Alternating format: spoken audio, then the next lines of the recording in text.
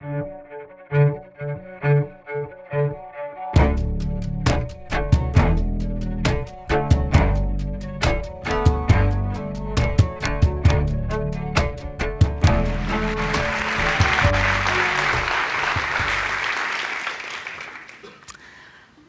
talked about the anxiety people have of public speaking, and I'm looking at my iWatch, and my heartbeat is going up, up, and up, and up. I think I should have floated earlier this morning. But it's surreal to be here today because 3 years ago, 2015, I was here thinking, wow, I want to start a float center. And to be up here talking about it is really just amazing. So I wanted to thank Ashcon and Graham for inviting me. My talk is completely different than Justin's, and it's all about the business side of the house. And just so that I understand, who in here has already started their float center? Okay. And who is starting a float center? Okay, great. So it very balanced in the room. It definitely is an art and science, right? And when I talk about science, I'm not talking about Justin's science. I mean, he's definitely one-upped me here. Following him is tough when you start talking about science, but I'm talking about the math behind running a business. So just to kind of level set, for those of you that aren't familiar with Float 60, we are based in downtown Chicago. Our first center was Float 60 River North. We've been open about 2.5 years. We have 5 tanks. We have a meditation room, and we also do VR. We opened February 2016. So that was about 9 months from the first time I ever floated. And that's how profound floating was on my life. Very fast. The second location we just opened about 4 months ago, and that's Float 60 Northwest Indiana. And for those of you that don't know Chicago geography, it's very close to Chicago, even though we are treated like foreign citizens from Chicago people. It's about 45 minutes south of my first location. 4 tanks there, cryotherapy, retail, and like I said, we just opened in March. The last one here also definitely jumps my heart rate up. I've been working on this one for 2 years, and that's the one that's about to open in 5 weeks or so, and that's Float 60 South Loop, which is also in downtown Chicago. 6 tanks, meditation, VR studio, infrared sauna, cryo, and retail. So that gives you kind of a little bit of an understanding about how we go to market. We've got a little bit of a combination of different modalities. So my team is very significant in my operation, and I know a lot of us here run our own float centers and actually do every single job that needs to be done in the float center, which is amazing and very admirable. But my approach from the beginning, because I did have a different profession up until about 4 months ago, I have this amazing team. And right in the middle here is my family. In fact, my husband and my son are here. Where are you anyway? Oh, good, they are here actually. And then my son is actually working for Float 60. He just finished the internship program. And then I have the beautiful woman on the right there, Lisa Martin. Lisa, right here, down here, she is the glue that holds Float 60 together. Would not be able to do what we do without her. So from the beginning, I took the approach that I needed to have key people in place from the start so that I could continue to do things and continue to be very strategic in the business. And then you can see all of our other folks. We have about 9 people at the Indiana location. We have about 10 or 11 people at the Chicago location. And the idea is to kind of pull those people over all 3 locations eventually. And then if you see the dog in the middle, that is Lola. She is a free resource for marketing. She's a great resource for marketing. She comes to all of our events. So as you can see, the point is, these people are artists and scientists in the sense that you have to have an art about you to work in a float center. You're dealing with very volatile situations, very sensitive people, so you really have to understand how to adapt your personalities to accommodate these different guests.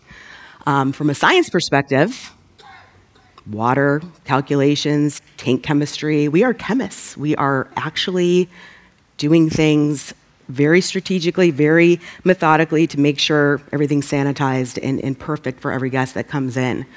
So, very big part of the business. So, what I'm going to do is kind of walk you through the business plan. These were our kind of startup projections. And for those of you that have not invested in the Float Tank Solution business plan, and again, they do not pay me, I say this all the time, but they really provide great resources.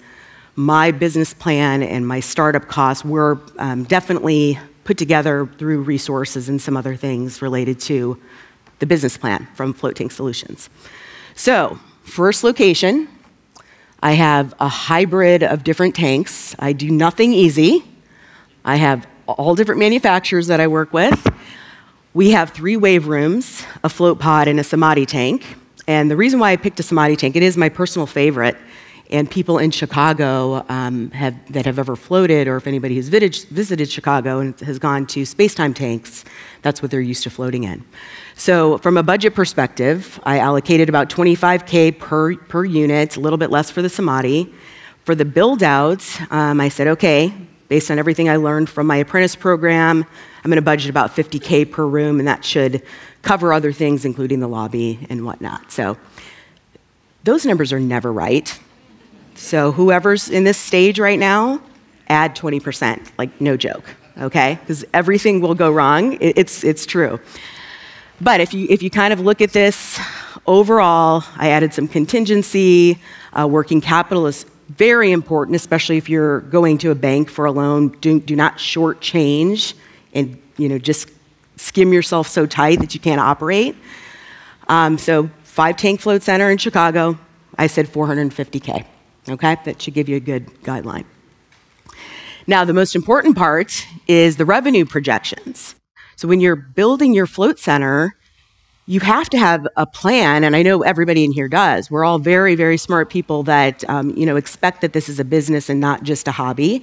And if it is a hobby, that's great. But if it is going to be treated like a business, there are some strict guidelines that I would say I followed in my methodology. So I looked at capacity. How many tanks do I have?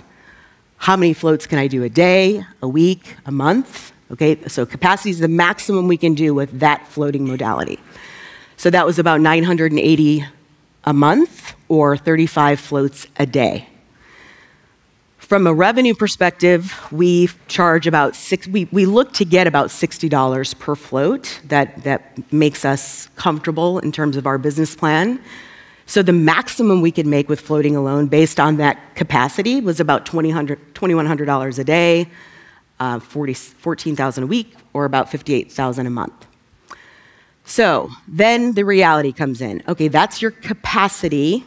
The occupancy is whatever you think you can do to fill those tanks and to what level. So I picked the number 66%. I felt that would be a good start. We have a big pool of people in Chicago, so I anticipated about 23 floats a day and about 160 in a week, 647. You get the idea. So in terms of revenue, that comes out to be about $38,000 a month, $39,000.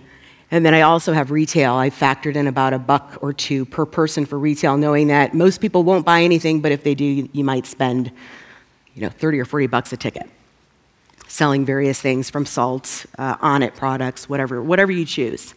So overall, with that $450K investment, the overall capital or the overall revenue that you could anticipate is about $500,000. Added in some gift cards too.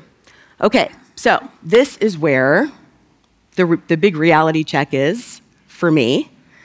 And again, this is our plan, okay? None of this is our actuals. This is what I went with in terms of just studying business, knowing business over the years. There's 3 major things, especially if you're not gonna run the float center yourself: your labor, your rent, and your marketing. I don't know about you, but do any of these numbers scare you a little bit, or do they look right to you? I mean, or did they seem high? Anybody startled by those numbers? High? What's that? Make more for labor. Okay, yeah.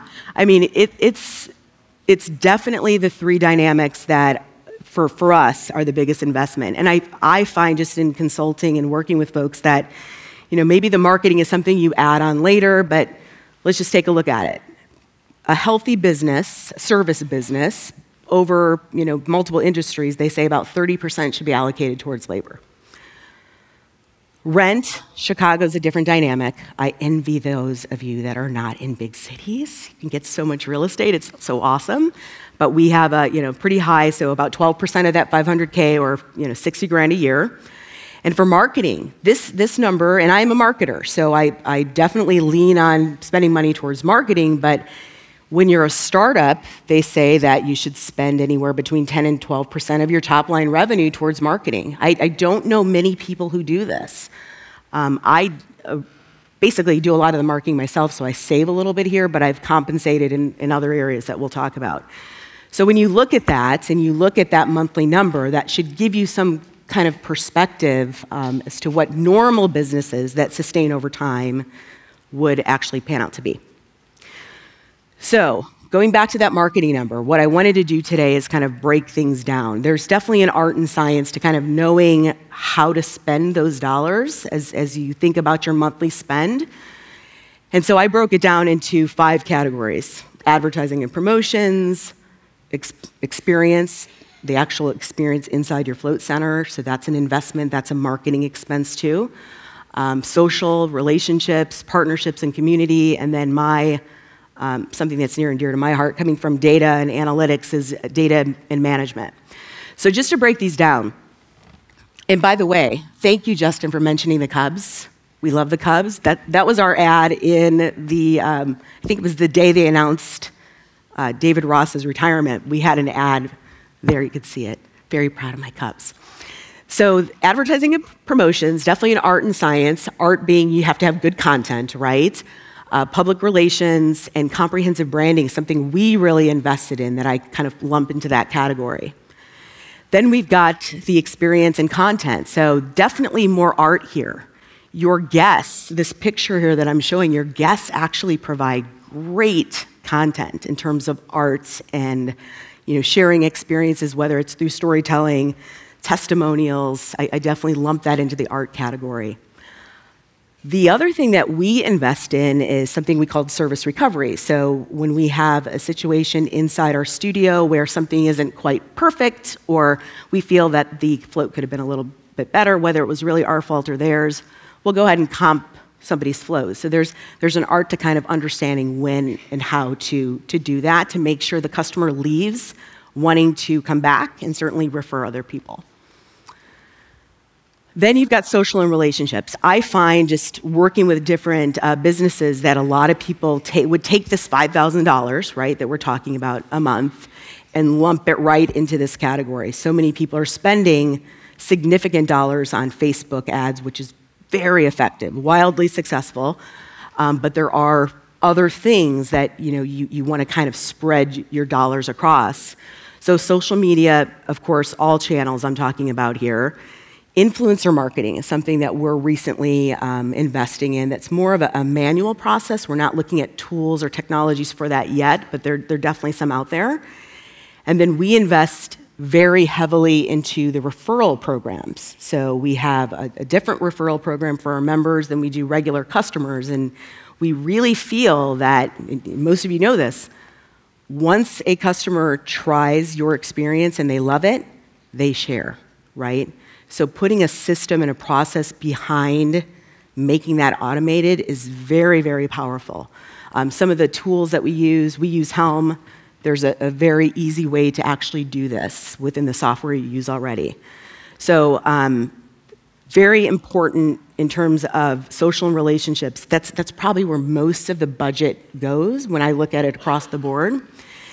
This fourth category, I talked about this yesterday in the marketing forum when we were talking about the membership drives. We invest a significant amount of resources in partnerships and community building. So we actually have brand ambassadors that are part of that labor number, that 30%. This is including this position, these people that go out in the community and go from door to door. I mean, we're talking feet on the street, people going business to business and building relationships. And we kind of formalize that with offering our members offers to their businesses, and we have reciprocity there. So we invest in that through resources in people. It's a big part of our labor. And then finally, I said this was near and dear to my heart, data and management, the science behind managing your database. So for those of you that haven't started your Float Center yet, are you already collecting emails somehow through like a landing page or something like that? Can I see a show of hands? That's not enough, people. Definitely need to do this. The sooner you can get ahead of collecting customer data, the better off you're going to be. Over the last 2.5 years, we've been super aggressive to this. I drive Lisa crazy with this. Every event we go to, we really try to collect emails. In fact, at the end of this presentation, I'm going to give you a chance to have you give me your email too. I'm sure you're excited about that. We're going to have a little giveaway. But what we want to do with that is nurture your existing customer base. So much of our activities that I see are around customer acquisition and not necessarily reinvesting your efforts into your existing customer base. We kind of think, okay, they've been here, they love us, they'll come back. But there's a huge opportunity to kind of drive that one incremental visit by doing more effort around retaining the existing customers you have. So when I say database, that could be an Excel spreadsheet, it could be Float Helm, Mindbody, whatever you're using. Some are much better than others. You want to have complete control over that data. There's a lot of third-party companies out there. Be very careful about letting other people control your email, your database. That is your intellectual property that you definitely want to keep control over right from the beginning. CRM relates to customer relationship management, so that can be done in terms of a tool. This is where the technology comes in. We really don't need to invest in really robust CRM systems here. We really can keep it pretty simple. I mean, even using MailChimp or Constant Contact, yes, that's an email tool, but it's a CRM tool. So you want to have something that's allowing you to manage the different customers you have and allow you to target them differently. So that's what I refer to there. And that's really what the last piece is, segmentation and personalization. We have an intake form that we use. It's kind of like the waiver intake form. We ask a bunch of questions, like what do you want to get out of floating, sleep improvement, anxiety reduction, just the laundry list of things we ask. We don't do a good job of then segmenting our content around those questions. These people have shared all this information with us, and I believe most of them are hoping that somebody's looking at it at some point, but we don't. So I'm looking at myself going, I've been working in marketing for 20-some years, working in data, and I don't even do this. So I'm embarrassed by that, right? So this is kind of a 2.0 Float 60 effort. Lisa, you're taking notes on this, right? This is our next thing, right? We really want to focus on segmenting this database. If you have 20,000 people in your database, there should be different buckets that they fall in. And then you can personalize, not to the person, but to at least their interest of why they're there to float. And then this content that we have, like this information from Justin, I'm sitting over here in the back, just in addition to watching my heart rate go up, I'm thinking, oh my gosh, this is so powerful in terms of content, right? If we could kind of segment our database by people who do have anxiety and share 1 or 2 of these a month, it's such a powerful thing that's so much more than doing a social media ad, right? So that's going to be a big focus for us. So the last point on this slide is customer acquisition versus customer retention. And I've talked about this on a couple podcasts, so forgive me if you've already heard me say this, but we have 2 different types of float centers at Float 60. We have an urban footprint right in the city, the 2 locations in the city, and then we have a suburban, right? The Indiana location is much more of a bedroom community is what they refer to it as. And the way we're having to market is much different. So in the city of Chicago or New York City or wherever your center is in a big city, you have such a pool of new blood coming to your float center all the time, right? So focusing on customers acquisition often and regularly makes total sense. You should do it anyway, but what I'm saying is focusing more on customer acquisition makes sense. In a suburban location, focusing on customer retention, I think, is tenfold even more important. It doesn't mean the other one goes away, right? We never want to not do customer acquisition. But nurturing the people that have already come in becomes much more important because you only have so many people to pull from. So these retention strategies, the segmentation and personalization, I believe, becomes much more impactful and critical to sustain your business over time.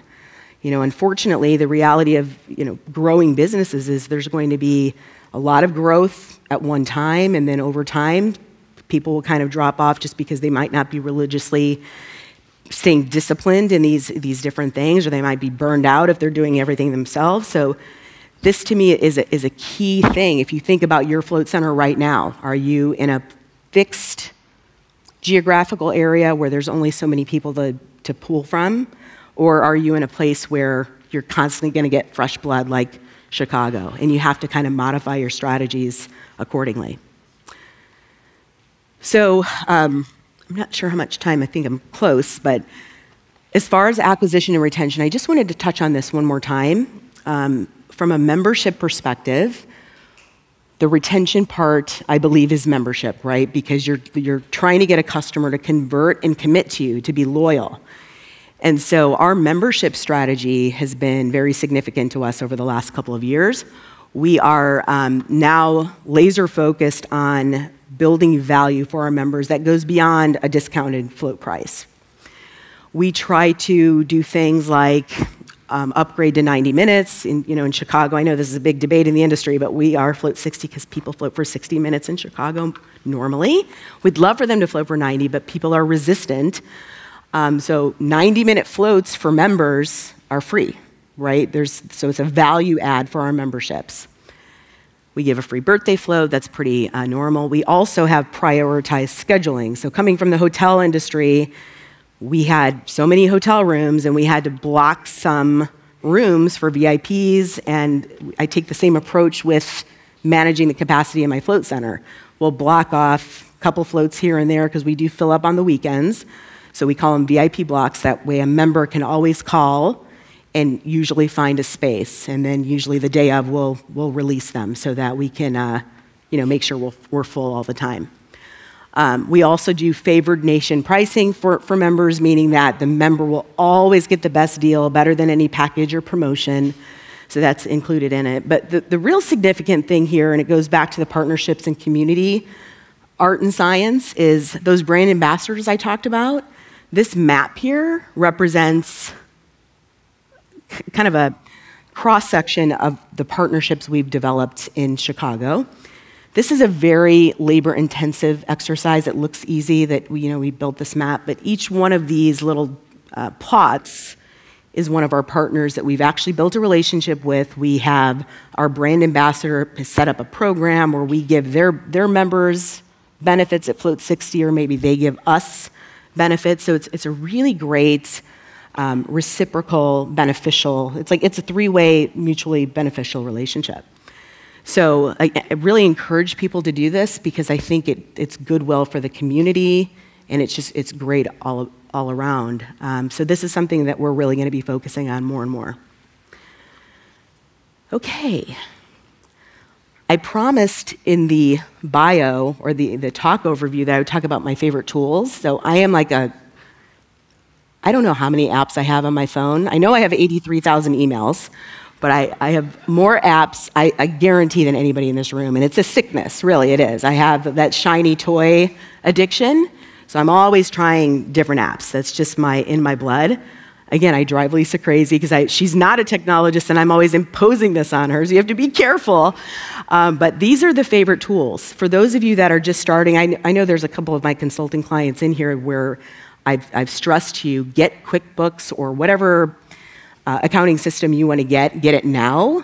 I don't care if you're just starting like 5 minutes ago, get it now. Because you need to put this conference in your QuickBooks, you need to put the travel in your QuickBooks, and they make it so easy, it's right on your phone, you can integrate it to your bank account, and you can do your accounting right from your mobile phone. By the way, most of my business is run right from my iPhone, and that's why these tools are really important. So Sprout Social is kind of a listening social media app where you can, in one place, pay a subscription to monitor all of your channels to see if people are mentioning you, so you're not hunting and pecking like I've been doing the last 3 years. This is a very good tool to really just optimize your work. MailChimp, I think we all know what that is. Google Drive, duh, right? I mean, if we're not using Dropbox or Google Drive to share documents with our accountants or partners, I mean, it's just like a no-brainer. Google Analytics. So much power in analyzing the website traffic that you have. And I could talk another hour about website, but we're not going to do that today.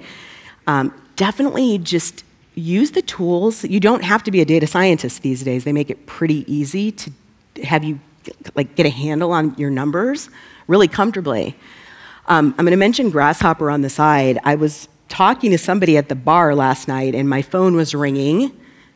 It was an overflow call that went to the studios that then comes to my phone. So anywhere I am, I'm able to answer the phone from any 3 of my locations because of this Grasshopper app. And there's other ones out there, but this is the one we use. It basically rings at the physical location that you have and then overflows to whoever's on call, which is usually me. LinkedIn, I'm mentioning this because this is how you develop your community relationships. Go out, reach out to the businesses, find out who's managing what, find the right resources, and make connections with those people. It's very, very powerful for us. And then Slack. Who uses Slack in here? Yay! See, I told you. So Slack, and again, I love Float Helm, but the Float Helm with multiple locations, there's just a couple limitations that I'm sure Ian and the Magic Wizards will eventually add to their functionality. But Slack is great for when you have multiple locations or you're working with partners to have communications kind of in an organized way. So it gives you different channels, if you will, that are topics. You can have a marketing channel, you can have a manufacturer channel, and it's just a great way for us to kind of keep track of things. Most importantly, my vision for using Slack is to make all of our employees feel, because there's 29 of them now, want them to feel like they're part of one team. And Slack really enables us to do that. So I'm happy to go in. I'd love to show you my phone upstairs. You really will freak out when you see how many I have. There's a lot of great tools out there that I'm happy to talk about. And with that, okay, this is the last one. I told you, everywhere we go, we collect people's information. I promise in here, you're not going to get an email. We're literally giving away a gift card, and I'm doing this just so that you understand how we do it with our customers, all right? So I have a $100 gift card, and I'm going to give it away upstairs. And I just want you to go to this website. It's our way of building traffic, float60.com/promo. Just fill out that little form, and imagine you're a prospect for your float center, okay? Put your mind around this being your float center. You're at an event, or you're out at a bar, or you're at a restaurant, and somebody asks you about what you do. You just click on this homepage from your phone and hand them your phone. They'll put their information in. Now you have captured their information from wherever you are. It does not have to be fancy. It's like 4 fields. On the back end, I'm collecting emails left and right. So when we go out and do these wellness fairs or these different community events, I'm now monitoring in the back end, okay, we collected 50 emails here. We collected 60. We collected 0. So this is how we build our business. And proudly, we're at like 24,000 people in our database over 2 years. So that's, to me, a very exciting metric. So go ahead, get your phone out. I know, it sounds crazy, right? All of you, get your phone out. No, only if you want to. While you're doing that in the background, I want to show you, have you seen this slide before, this logo slide? You're supposed to not see it. The point of this slide is, this is called a MarTech slide. This is a 2018 MarTech, marketing technology slide, representing marketing companies that are hot right now. Not all of them. These are just the ones that are recognized by this company. They're categorized by advertising and promotion, content and experience, social memberships, e-commerce and sales, data, and then management. Anybody who tells you they're a marketing expert, they're full of it. Nobody can be a marketing expert in today's world. So the point of this is you're going to need help understanding what's out there. But keep it simple. Don't try to do it all yourself. Hire people who are subject matter experts in each of these categories versus just generalists, because there's a lot out there. So yeah, if you went ahead and signed up, we will be answering questions upstairs, and I think I'm out of time, so thank you very much.